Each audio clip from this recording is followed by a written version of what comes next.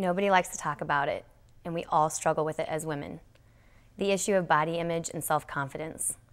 Tackling that beast can be one of the hardest things to do. I could sit here and tell you the truth about your body. It's beautiful, holy, lovely. You've heard it all before, and you probably won't believe me. Because we've all been hurt. The wounds can be so deep. Your scars are there to prove it.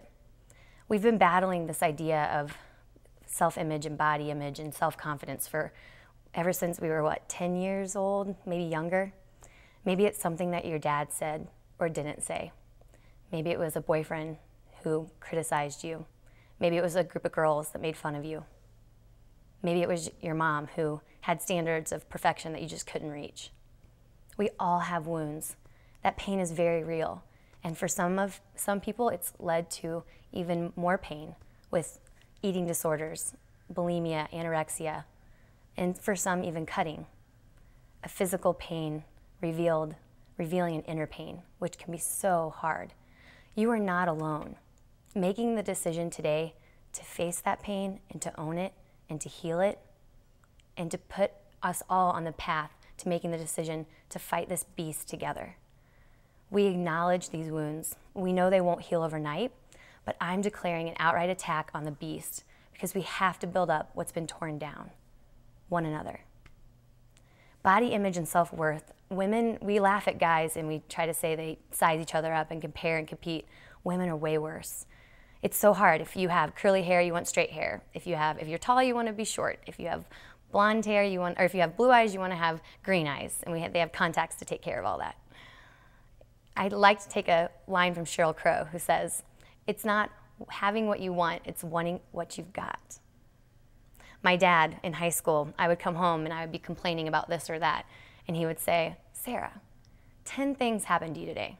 9 of them were great, 1 of them not so great, and you dwell on that one thing all day long." And he's right. What about the other 9 things? Let's apply that to the beast. Let's apply that to body image. Yeah, sure, everybody has things that they don't like about their body. But does that trump all the other great things about you, the 9 other great things? Your bodies house the crown of creation, your beautiful feminine soul. The invisible is revealed in the visible. Your body is the window to your soul. How awesome is that?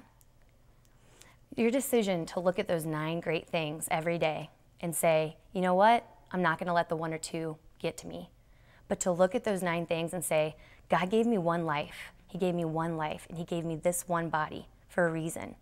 And I'm going to cherish that body, and I'm going to love that body, and I'm going to believe in myself because I want you to believe me when I say to you that you're enough. You're enough, you're enough, you're enough, just the way that you are. God loves you just the way you are. The people in your life love you just the way you are, and I want you to love yourself. And whenever you get that worry and anxiety and that pressure to be perfect, I want you to take the advice that a priest gave me on a retreat, some of the best advice I've ever received. He looked me straight in the eye and he said, "Sarah, I want you to run. I want you to run towards Christ and not look in any other direction. And when you feel whole and strong, and when you've been healing and striving for virtue, I want you to glance to the side and see who's running next to you, and that's who you're supposed to be with. Believe in yourself. Believe that you are loved. Believe that you're beautiful. Let it shine and keep running."